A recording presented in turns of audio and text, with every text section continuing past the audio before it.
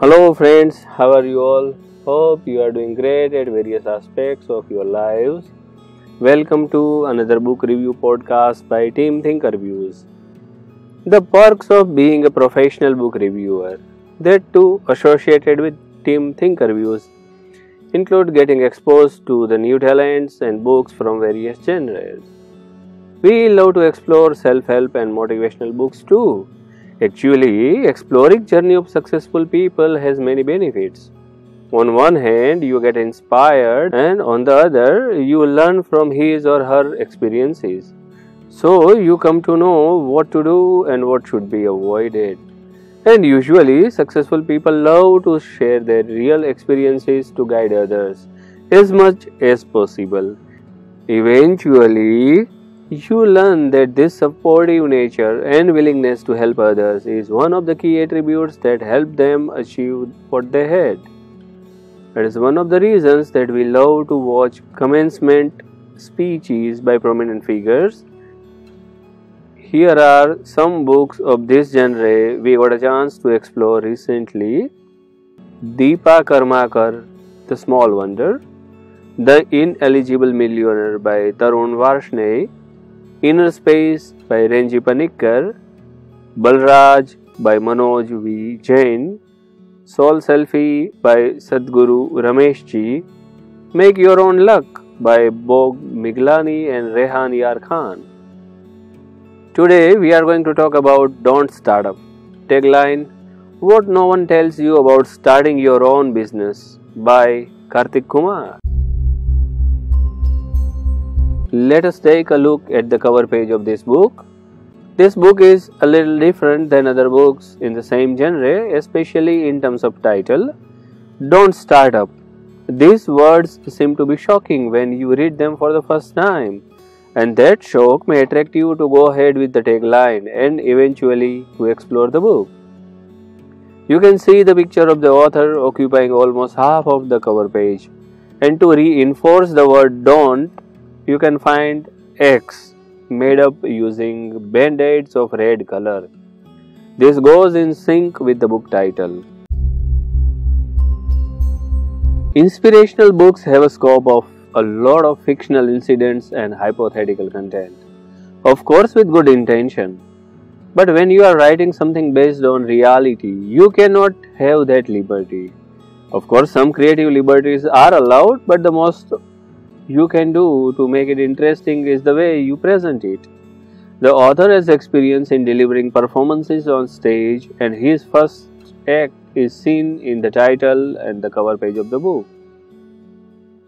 The book doesn't formally introduce him, and that I think should have been taken care of. No doubt he is popular and may not need an introduction for those who already know and follow him. But then you are excluding a large number of readers. A formal introduction to him and his company Evam must have added positive value to the book. I found that his official website is www.evamstanduptamasha.in. That seems to be under development for new avatar when I read the book. If the site is mentioned in the preface or forward segment, it could have been even better.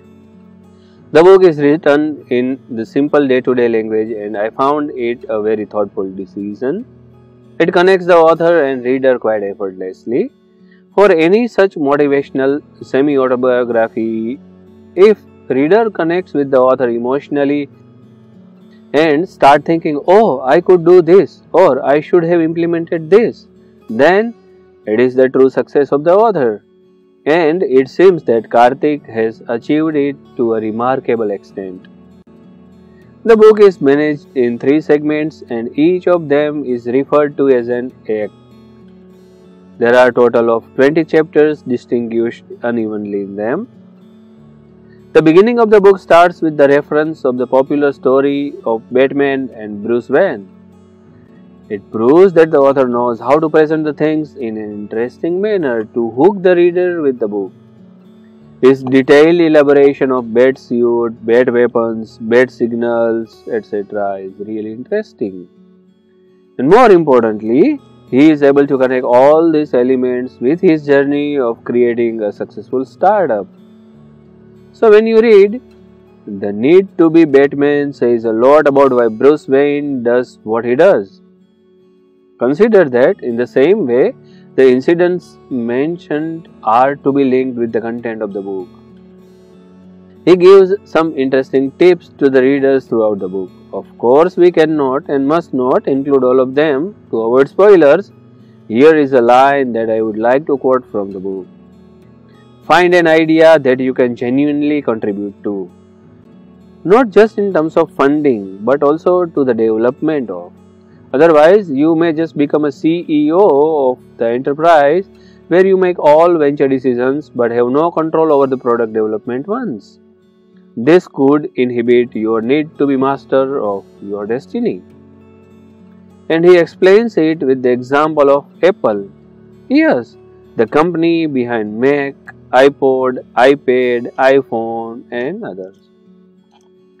Leadership is an essential quality you must have, especially if you want to be a successful entrepreneur. The author says, leadership is a skill that you will have to get better at until you can hire someone better than you. It actually gives you a very important message. You alone cannot do everything. Your real skill is in finding the right person for each job. The author also focused on having curiosity and attitude to earn knowledge. It is better to read the book in his own words. He also suggests that taking precautions and doing the things by weighing positives and negatives is a really good thing, but one shouldn't wait endlessly. Some interesting projects often don't get a real body due to such attitude. I find the author's elaboration about busyness at various stages of startup quite interesting. The author has included some wisdom lessons too. For example, the truth will be that one will never have enough money in the startup phase, and this will seem like a curse, and you will be tempted to look at other businesses, peers, and marvel at how green the grass on the other manicured lawn. The truth is also that in startup phase, it's best not to have more than enough funds. Seems impractical advice, right? Well, you can read the explanation and reasoning behind these lines in the book and you will find it convincing. In addition to importance of teamwork and other stuff, I will suggest you to read the chapter Culture with full attention. I like the way the culture is defined. Culture is what people do even when no one is watching, especially when no one is watching. I will suggest you to not to miss Takeouts. It holds some real gems. Such books should be considered as self-help books, and unless and until you act upon them or what you learn from them, it is not going to add any value in your own personal journey. When you read such books, you should have a pen and a paper or a notes related app in your electronic device open.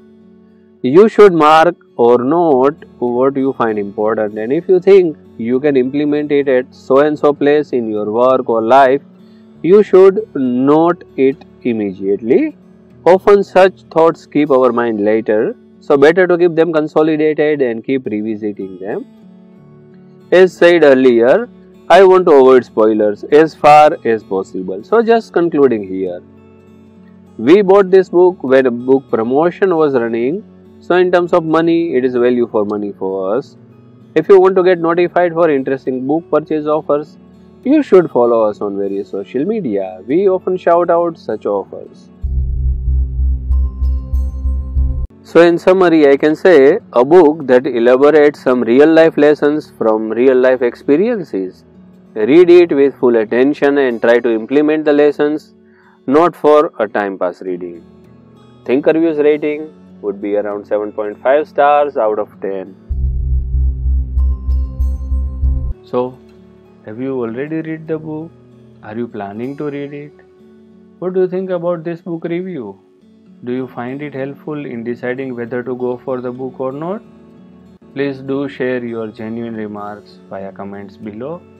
If you have enjoyed listening to the review, please hit the like button and do not forget to share it with your friends and other fellows whom you think such reviews interest more. Till we meet with our next podcast, bye bye, take care, namaskar.